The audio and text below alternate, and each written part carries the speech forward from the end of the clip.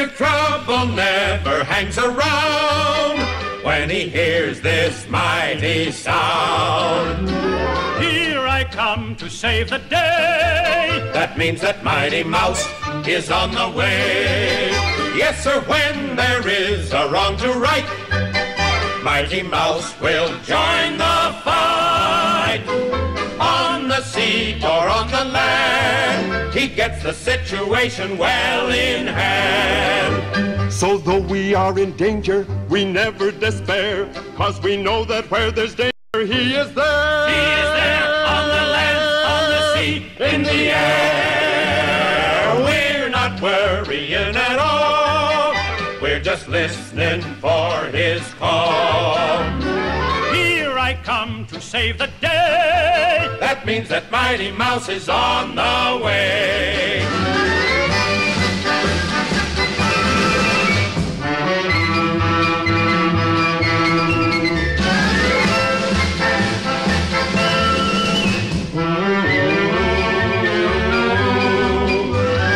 We're not worrying at all. We're just listening for his call. Here I come to save the day. That means that Mighty Mouse is on the way. Elevenish.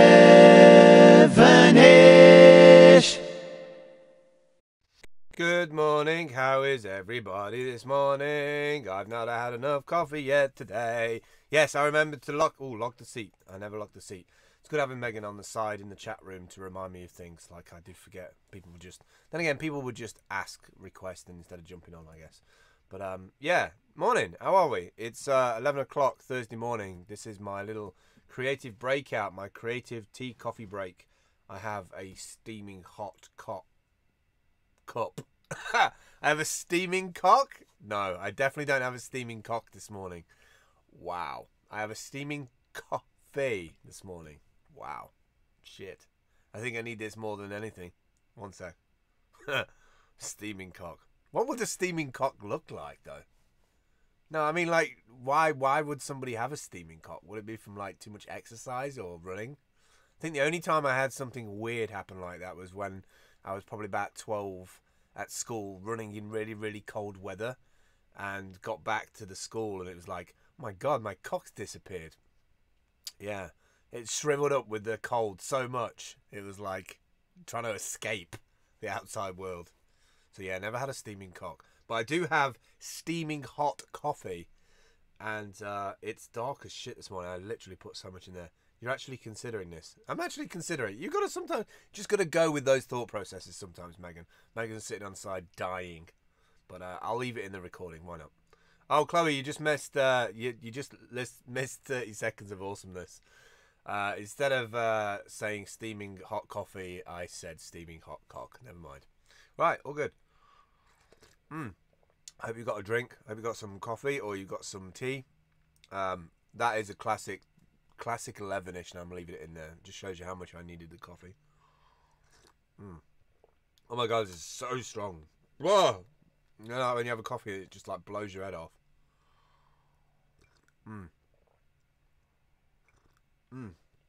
Oh, I need that this morning. God damn it, I needed that this morning. Alright, so a few things I want to get into today. I've got like 2 solid days of recording to get done. And just recently in the last week, I've been getting up really late. I've been getting up at sort of like 9:30, 10 o'clock, which is not like me at all. And I think it's because I'm just going to bed really early, like 3, 4 o'clock in the morning, which is not really good for me.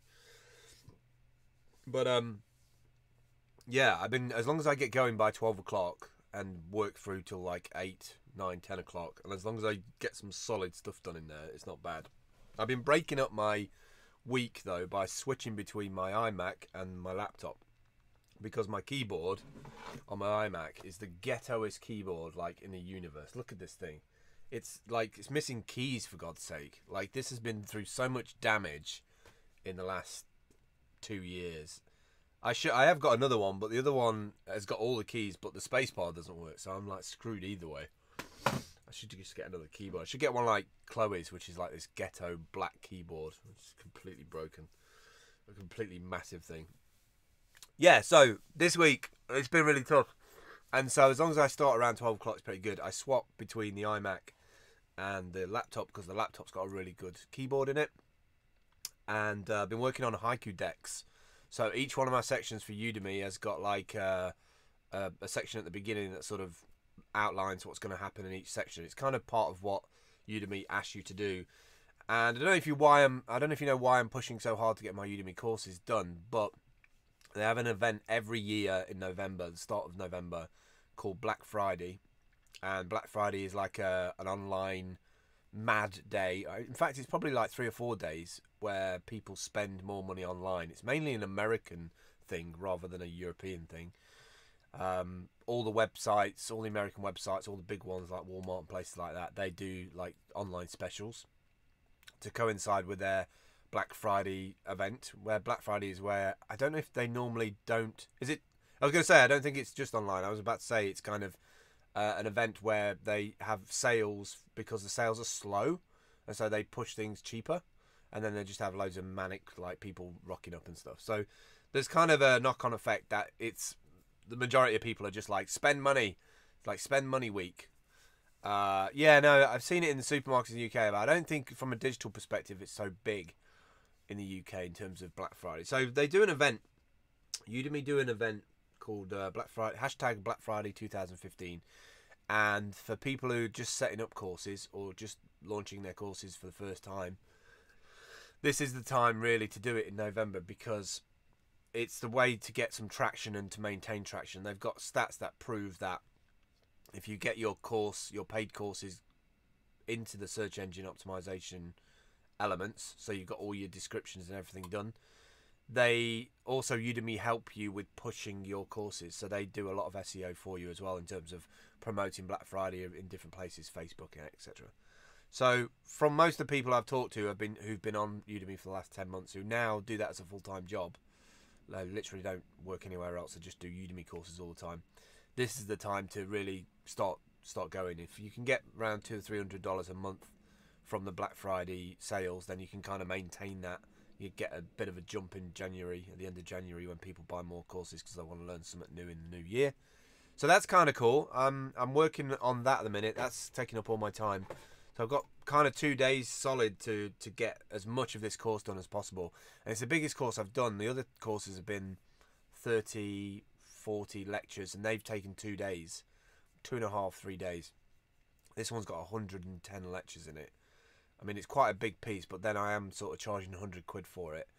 But then I'll probably do discount codes for Black Friday. So we'll see how it goes. I mean, I will get an idea of how much effort and work I'm going to have to put into Udemy. I think it's going to be quite a lot for the next 3 or 6 months. But I feel like that's where I need to be. I need to have online assets that I can just promote. Even if I go and do temporary work, if I come out at lunchtime or I'm at work for like 15 minutes or half an hour, I can schedule things using Postcron. I don't know if people use Postcron.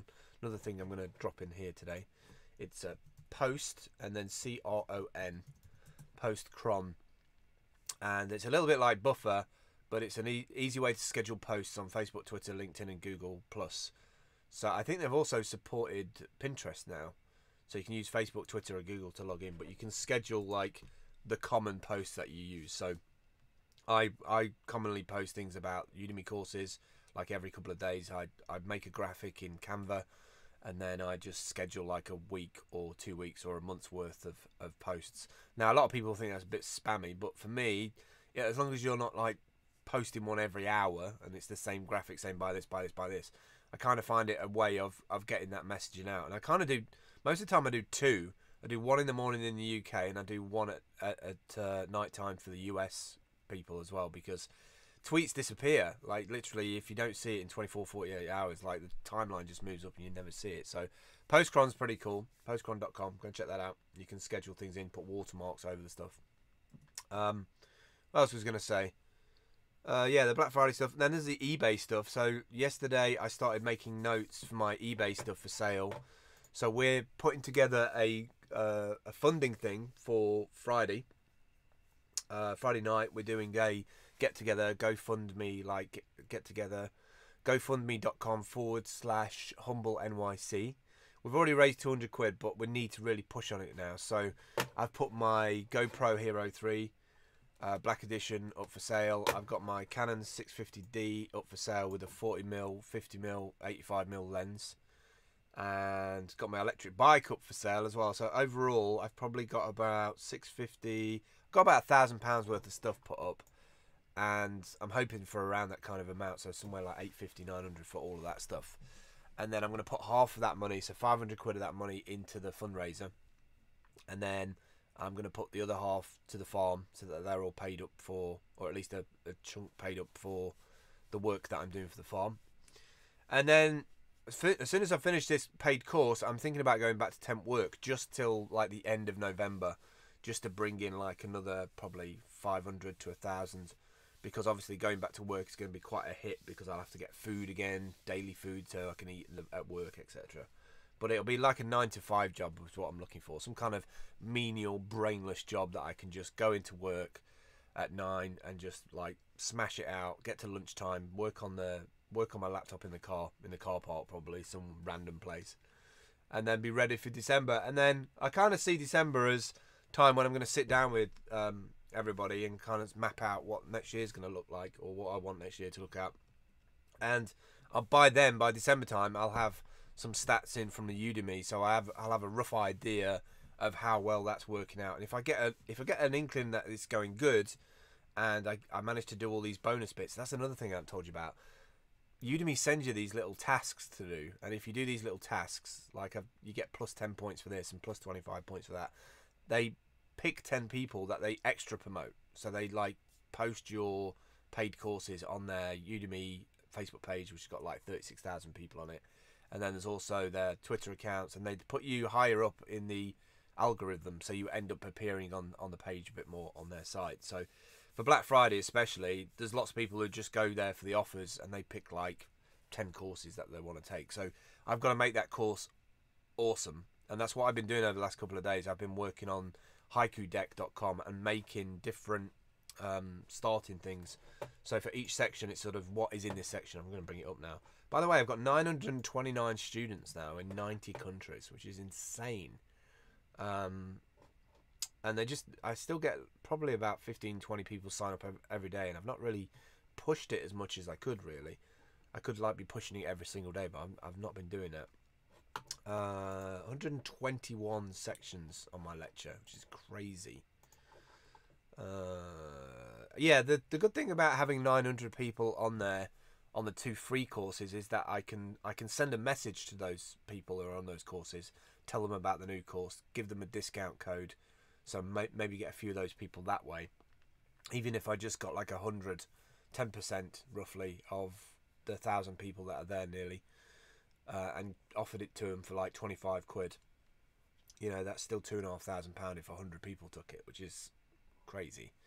So kind of feel confident about that. I've also found a really good tutorial the other day about exporting my LinkedIn contacts. I've got over 500 plus LinkedIn contacts, probably 600, 700 people. So I found that you can export those contacts as a .csv file. I was going through some Udemy marketing tips, and I found that you can export that, and then I'll just go through that CSV, take out some of the email addresses of people that will definitely not be interested in it, but some of the people that I've met over the last 3 or 4 years who haven't heard from me for a while but be interested in, you know, the brand advocacy stuff. So I'm pretty hyped up in terms of know what I've got to do. What else was I going to talk about? Oh, I was also going to talk about Mixlr. So Mixlr is like a completely different train of thought. This is, by the way, just let me check how much time this is. So 5 minutes. Got 5 more minutes. So Mixlr, when I did my first blab or second blab, I found a great piece of software, web software called Mixlr, where you stream audio to it. So you can like do a playlist and you can do a live streaming station online. I think it's mixlr.com. And I was trying it yesterday because I was moving all my music from my hard drive onto my laptop so that I can use that for live streaming, and I couldn't get Mixlr to work because I've installed El Capitan, which is the latest Mac OS X, onto my laptop and my iMac. For some reason, there's an add-on bit called Soundflower, And Soundflower allows you to route the audio, so you can get the audio from different applications. So if you're playing your music through iTunes, you have to run this Soundflower app so it captures the audio. And it doesn't work under El Capitan, so I was stressed out about that yesterday. So in true Phil Campbell fashion, I had to find a fix to it. And so I found a fix, and it's a thing called ScreenFlick. It's an app to record the desktop on Mac. And when you install ScreenFlick, there's an add-on in there to be able to capture audio as well. But it's a different version of Soundflower. It's like a newer version that you can't download anywhere from the web. I don't know if they made their own version or recompiled it for El Capitan. But if you install ScreenFlick and go into the options, you can install Soundflower through there, and that works. And that allows you to capture it. So it's kind of a little bit of a hack and a workaround. I know that the guys from Mixlr posted a blog post on the 1st of October about it, but I only found it yesterday. So I'm going to be doing some live music-y stuff on Friday night in our Blab. Do a search on blab.im /Phil Campbell or #TeamHumble to find the Blab on Friday night. It's going to be 10 PM. I can't really give you a schedule. I can't schedule you a Blab and give you the link because there's an issue with the recording button at the moment. If you schedule a Blab, it doesn't come up. You have to only just do a live one, do one like now, and that'll come up. What else do I want to talk about? So finish off my haiku deck slides today. I've got 2 long days ahead of me, so I'm pretty much going to be offline till probably tomorrow night, because I really just need to get in front of the screen and get it done. Now I've done the haiku deck, I'm going to record each of these sections. There's like 12 sections, so I'm going to be recording like the haiku deck behind me, and then me in front in the bottom corner, just talking through people what they can expect in each section. Then I've got to do some quizzes. The quiz is going to take up so much time. So that's kind of it, really. What else do I want to talk about? The farm stuff. Kind of made a list of things for that in terms of setting up the SoundCloud account, setting up YouScanMe. I've got to design an A4 sheet with a QR code. I've got to make a little education guide of how to scan the QR code. I had to get software for Windows, iOS and Android. I've got to research open badges again, like digital badges for the kids, that when they do certain sections in the petting zoo that they can claim their digital badges. And I've got to make that so easy so that they can issue them, otherwise they won't use it. And then I'm also, with the help of Dale, she's managed to put me a document together for geocaching. So I'm going to be looking at the geocaching app as well. And I might even take a trip out on Saturday with Ella and try and find some local geocaches. I think that'll be a lot of fun. I think Ella will love that. And maybe record the behind the scenes of me and Ella like walking around looking for a geocache. So that'd be kind of cool. But don't weeks come really quickly? I can't believe it's Thursday. It's like it's just literally just caught up with me this week. Yesterday I was hoping by Wednesday I would have like cracked a lot of stuff, but did not work this week. This week just screwed me over big time. And I can't afford it to be screwed over. It's like 15th of October. It only just turned October. And you know the biggest, scariest thing more than that is I went to get some milk yesterday. It's not scary that I went to get some milk, by the way. I went to get some milk and some bread and walked into the shop, and they've got Christmas decorations and Christmas gifts and crackers and shit like that. It's like fucking October. It's October. It's not December. Like, I understand you roll it out in November, maybe at the second week, third week of November. Like, I just want to run away. I literally just want to run away. When I see like Christmassy stuff out like this early on, I'm like, I don't need to be thinking about that shit yet. Like, they've actually caused me real world, real life stress because I can physically see Christmas coming, and it's kind of like, get ready for Christmas, make sure you've got Christmas. It's like, come on, like, get your money together. You got to buy Christmas presents. You got to get shit. So it's like, go fuck yourself. Like, literally, retail, go fuck yourself. Like, I don't need that. I don't need additional mental health pressure. I've got enough as it is, thanks. It's like, I can't even compute it. And I'm literally having to walk through the shop like one of those horses that wears those kind of things over its eyes. I'm literally a blinkered shopper. I'm walking through the shop like, no, can't see the stuff, can't see the Christmassy presents, and they look at me funny. Like, what's up with that guy? Don't want to do Christmas yet. It's October. Don't make me think about it. I know it's coming, but I'm not subscribing to Christmas until November time. Anyway, that's 20 minutes. 19 to 59. 20 minutes dead on. Right, I'm going to finish recording now, and then I'll jump into the chat a little bit with Megan and